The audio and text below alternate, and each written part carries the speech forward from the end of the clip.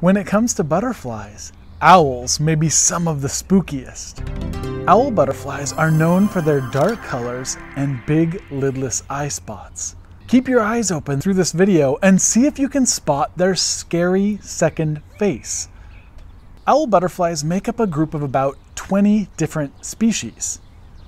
They're unusually large butterflies, and the largest can be about 10 inches from wingtip to wingtip, which is about the size of a small plate or a meat cleaver.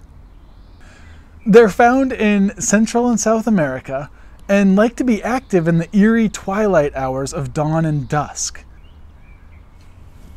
Owls also like to feed on the dead. Well, at least dead fruits, anyway. They're part of the cleanup crew that eat the rotting fruit that falls to the forest floor. Though harmless, many people still find owls to be a bit spooky, and it's actually quite common. This is partly because of their size, but also from the way they fly. Owls actually have a lot to be afraid of, and tend to fly in quick, frantic bursts. If you do know someone who gets spooked by butterflies, make sure to help them get to a safe place, and don't bother telling them not to be afraid. It's very common, and the best thing you can do for them and for the butterflies is to give them space for each other.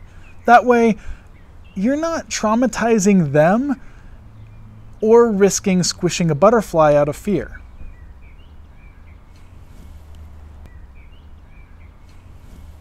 So I'm almost ready to reveal that scary face that I promised on the wings of our butterfly friends here. But before that, I just want to give you a quick look at something I love about these butterflies. Their chrysalis looks like dried leaves, and their caterpillars always have reminded me of a little dragon. What do you think they look like?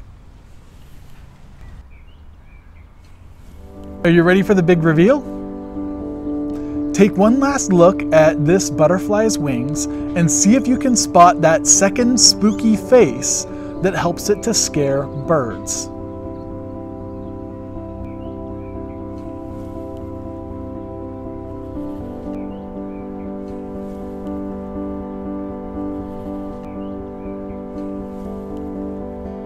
I'm Jonas, nature researcher for Runaway Play, and I hope these facts help you find ways to be inspired by nature.